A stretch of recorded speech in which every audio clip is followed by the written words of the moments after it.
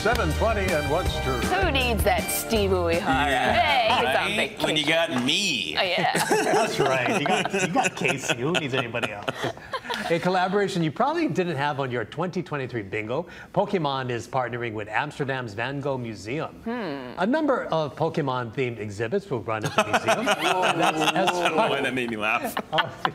Museum's 50th anniversary celebrations. The museum says it's a new way for younger generations to engage with Van Gogh's art and life story. One activity lays out the connection between Van Gogh and Japanese art, one of his biggest influences. So if you're going to Amsterdam, the collaboration runs until January 7th. How offended are you, Howard?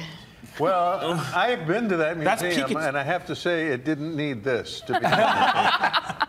I would agree, I think. And that get wouldn't those be younger, younger visitors. That wouldn't be on your list to go visit Amsterdam for, right? No. I'd go to Amsterdam for other reasons. What would be on your list, Casey? You try to tell us. None of your beeswax, lady.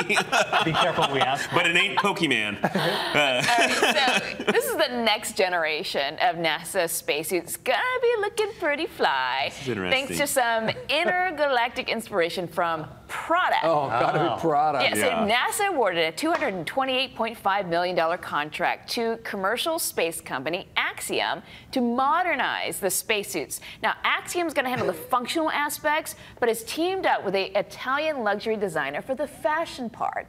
Now, Prada says that space will be a brave new adventure for the company itself. Now, just remember, this is the first crewed lunar landing we have seen since 1972 for the U.S., and you're seeing a prototype for the new spacesuit. Now, these are going to be used on the 2025 Artemis 3 mission to the moon.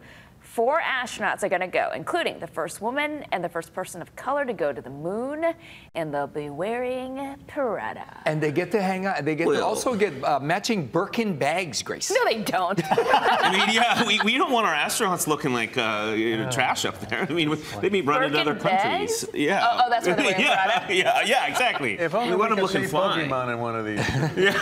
What's amazing is that a Birkin bag is like probably cheap compared to how much it's going to cost for them to go to the moon. Less than the spacesuit, I imagine. That's Yeah, true. way less. We're going in style, man. Practically free. Now, our